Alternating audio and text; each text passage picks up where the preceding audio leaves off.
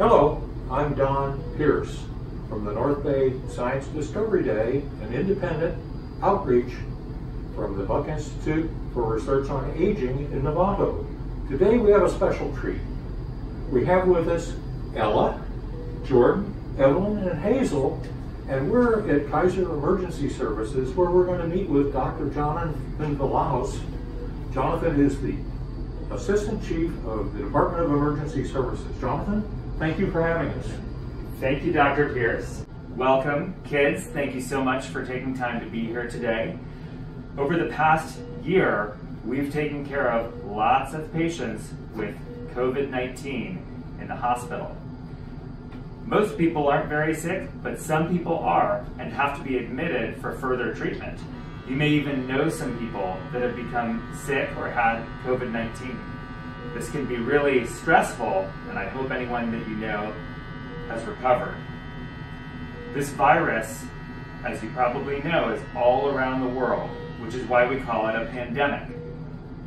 It's kind of a tricky virus because it spreads really easily, and many people actually don't get very sick, but can spread it to others without knowing. Some people, a small number, do get pretty sick from COVID-19 when the virus attacks their lungs and causes pneumonia. The virus can also cause clots in our blood, which prevents the blood from flowing correctly to different organs that keeps our heart and brain healthy. When a patient checks into the emergency department, one of the first things that we do is check their vital signs: temperature, pulse, blood pressure, the breathing rate, and something called the oxygen saturation. Measuring those vital signs tells us a lot about how sick the patient might be or not sick. I asked one of our nurses, Doug, to come help us show how we get the vital signs. Doug? Great. Hello, I'm Doug, one of the nurses here. I could use some volunteers. Jordan, do you mind being a patient? Okay. Thank you. Why don't you come up and get on the gurney here? And how about Ella? Could you help me out too? Okay. We're going to get some vital signs.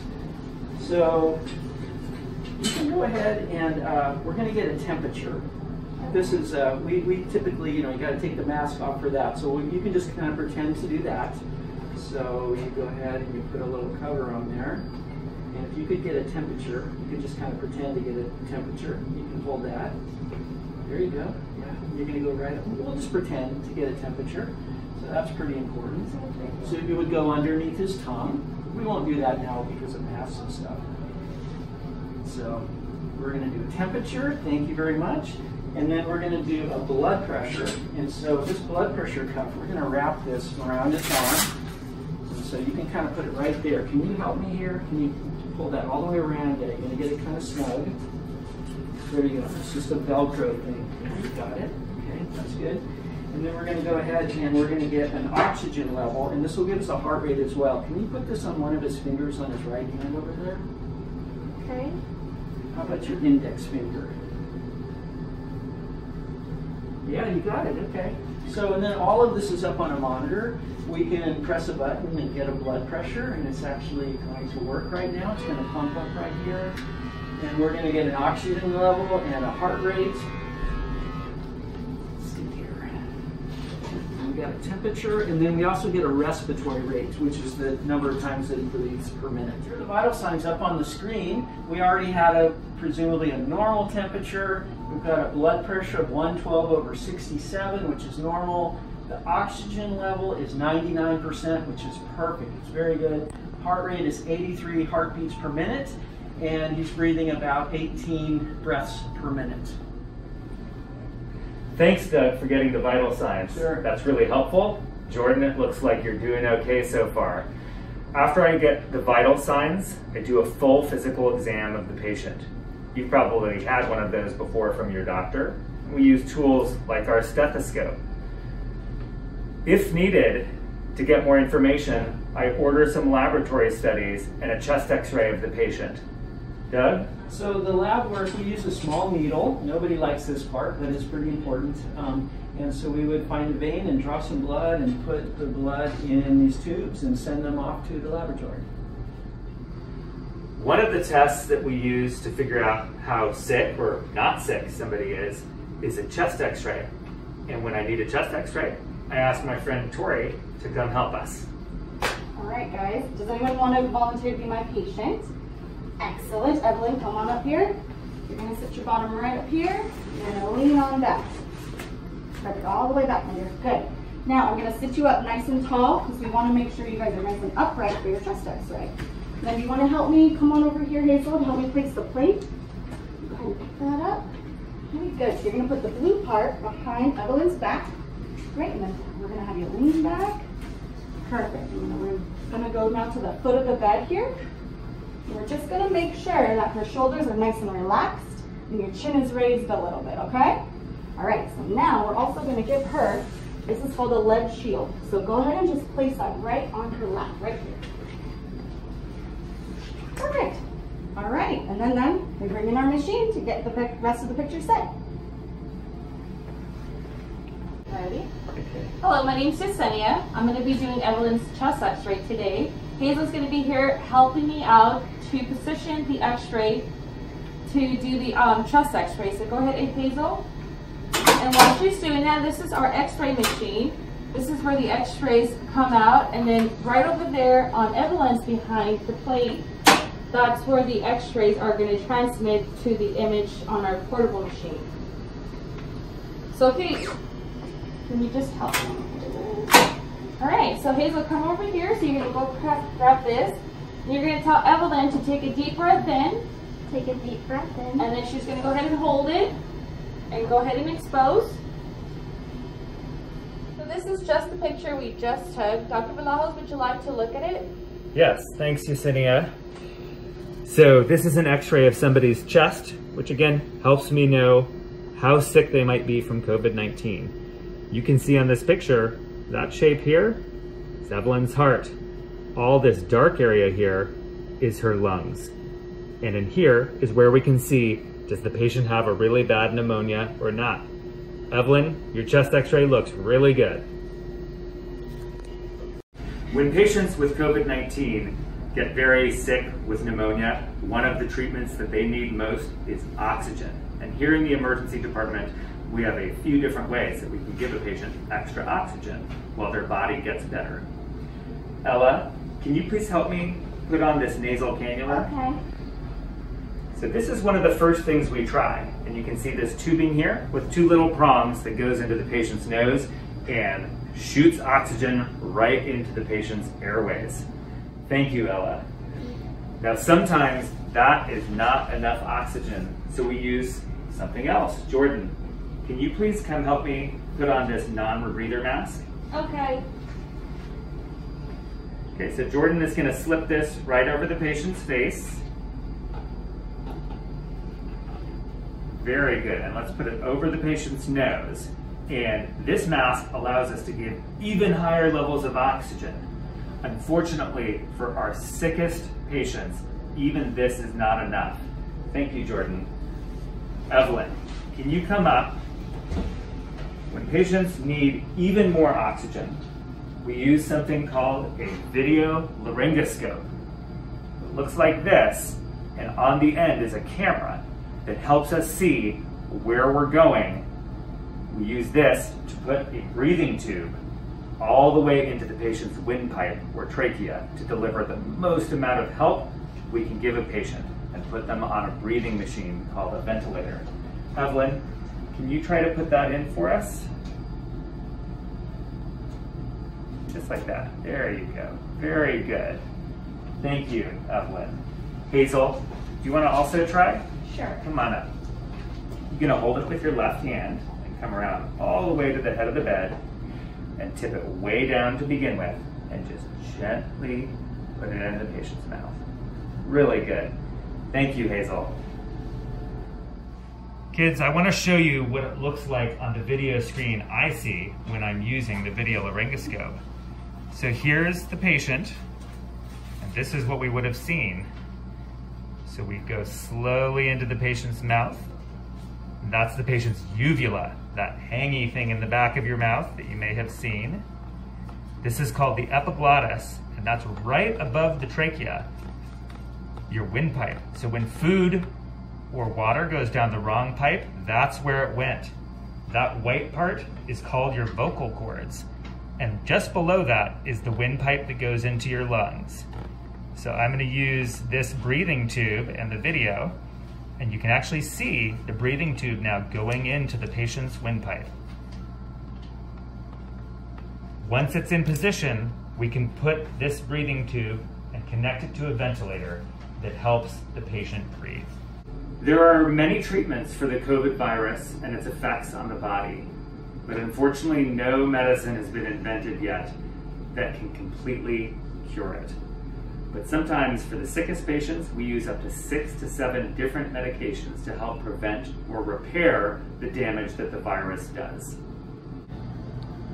Even more important than the treatments we have for COVID-19 is preventing it in the first place.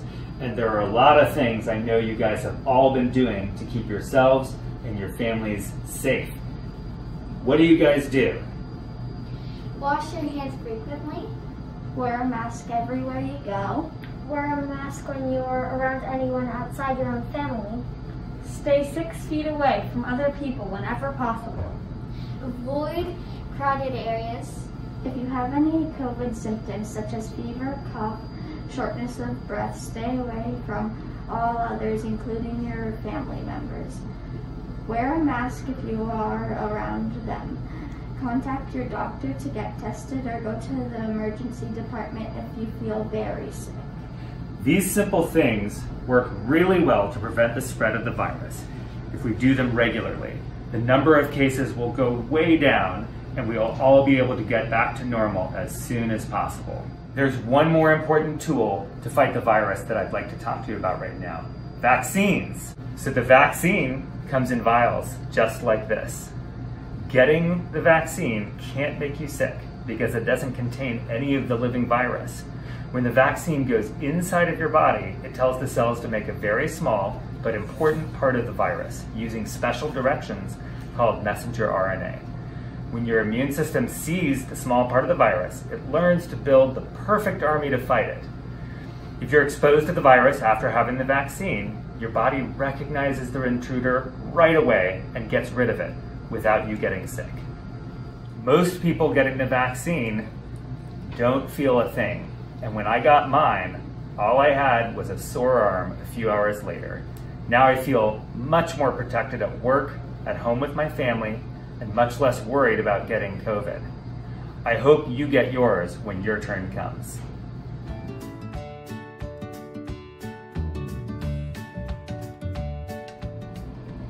After you get your vaccines, will you ever need a booster shot? That's a great question. We're not sure yet, but we suspect, especially with the arrival of some variations on the COVID virus, that at some point in the future, we may need a booster shot. We can wait to hear from our doctors and public health officials as to when or if we need to get them. Do all the different COVID vaccines have the same amount of immunity? All the COVID vaccines that have been licensed for use in the United States work very, very well. Some do provide a little bit more immunity than others, but all of them prevent us from getting very sick all of the time. Do you think that they will ever be able to hand out vaccines to kids? When vaccines for COVID-19 were first developed, they tested it on grown-ups first to make sure that they were safe. Testing is underway right now to make sure that they're safe for kids, and we're pretty confident that they will be. When will kids like me get the vaccine? We're hoping by the fall or winter of 2021, the COVID vaccines will have been tested and shown to be safe in kids. Will people have to get the vaccine yearly like the flu shot? We don't know yet how often we'll have to repeat the COVID-19 vaccine or get a booster shot.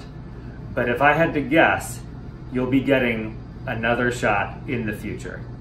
What if I get my first vaccine shot and can't get my second because they ran out or I forgot? We think getting even one shot of the COVID-19 vaccine offers a lot of protection, and you can still get the full amount of protection even if there's a delay between getting your first shot and your second shot.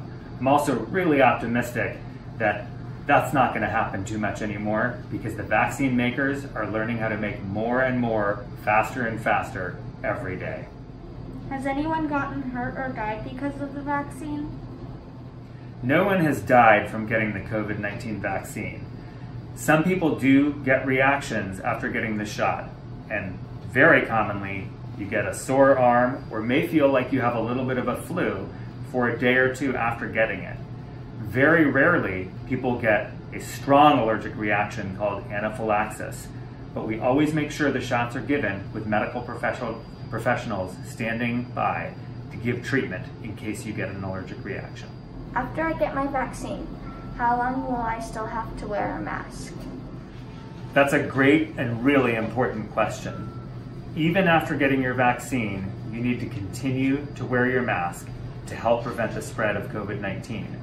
While getting a vaccine keeps you safe from getting sick from COVID, we still don't know if it doesn't spread to other people, even though you don't get sick. As to how long you'll need to do that, I can't say for sure, but we'll need cases to go down to at least the level of the flu virus. That could be by next fall or winter, or it could be later into 2022.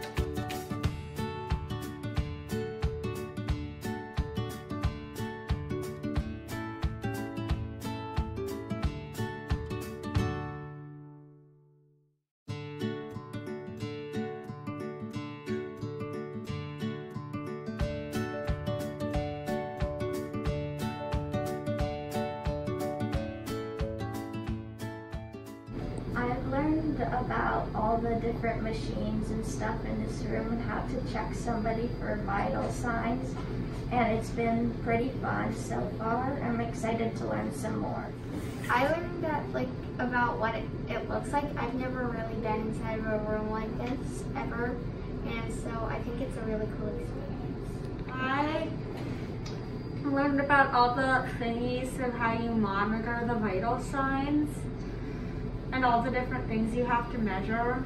Well, I think you should wear a mask, and even if you get a vaccine, and even if you get regular COVID tests and you know you're negative, you should still wear a mask to keep yourself and others safe.